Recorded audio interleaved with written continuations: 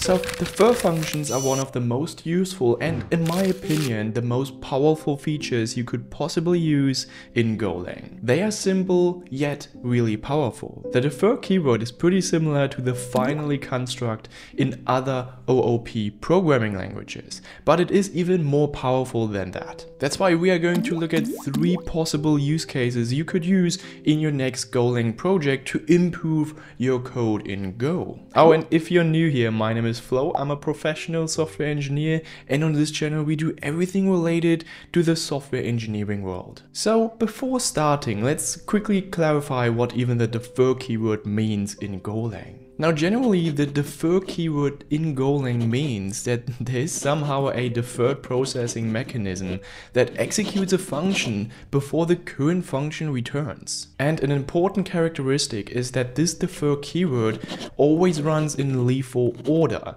so last in first out, which basically means that the most recently executed function always executes first. Now, this defer keyword or these defer functions or operations are pretty common in Golang code, and you will pretty much see them everywhere. For instance, for closing resources or closing the connections to databases. So you can use this defer keyword for anything you want, but it's pretty common to use that to clean up resources in your application. So let's quickly get into the first use case of this defer keyword. Alright, so the first use case would be to just read a file. So read the entire contents of this file and then just basically close this file again, because this is really important to always clean up your resources, and in this case to close your file. So for that we are going to create a new function. Let's call it read file,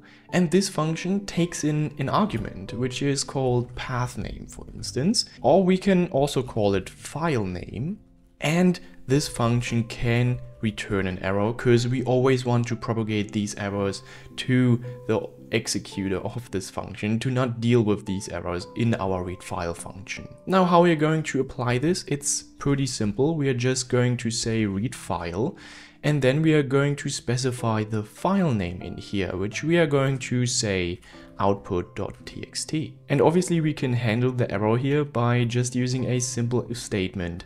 So if error is not equal to nil, then we are pretty much printing this error.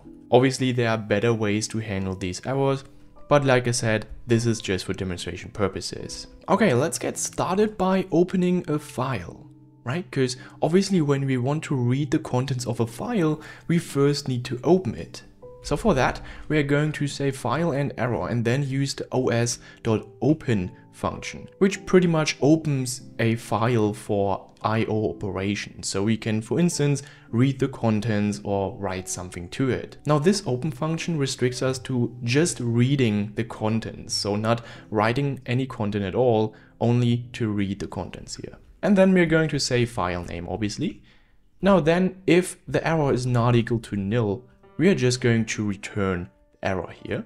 And then we can basically read the contents. Now for that, I'm going to make use of the IO read all function here. And this read all function takes in a reader interface. So if you're going to look at the read all function, we do have a reader here, which in the end is an interface. Now in here we are just going to say file, because file in the end implements this interface. And then we are going to make use of this error statement here again, and we propagate the error to the executor of this function. And after that, let's just say that we return nil, and before that we are going to print the contents. Now data in this case is a byte slice, and with this string we are going to kind of converting the bytes to a human readable format. So in the end that we can read the contents of the file. Now one thing that I've actually forgot here is a really important thing to close the file or to close the resource of this file, so that it basically is after this function, after the execution, if it's an error or not, basically is unusable for all sorts of I/O operations. And here we can make use of the defer keyword.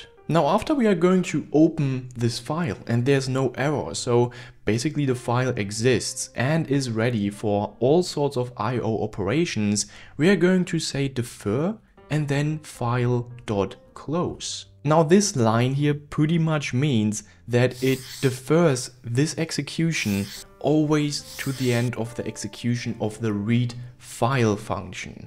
Which basically means no matter if there is an error or not. So for instance, if this error here exists, so there is an error while reading the contents of the file, it also going to closes the file, so it makes it unusable for additional I/O operations.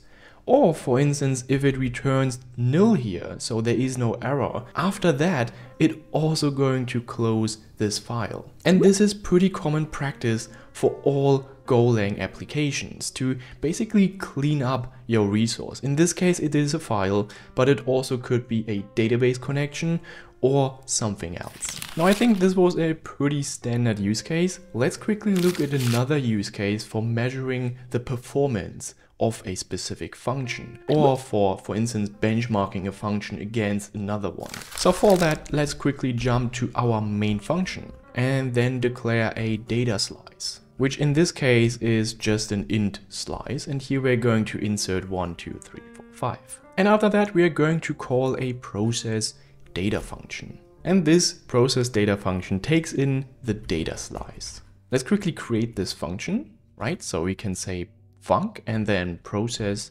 data. As an argument we expect the data slice, which is of type inSlice. Now, and in this function we want to measure the performance or measure the speed of execution of this function. So we can make use of the time module in Golang. So for that I'm just going to say start and then I'm going to say time.no, which basically returns the current local time of our computer in this case, but it could be also of your server. So now we have our start time, and then for instance we are going to make a for loop and iterate over the data. Now let's just say in here we are going to print the data in this case, so the data element, and after that we are going to sleep for some time. So let's say we are going to sleep 100 milliseconds after the data gets logged. Now obviously I could just measure the function execution time in the end of this function, but this would be pretty unhealthy in terms of readable code, right?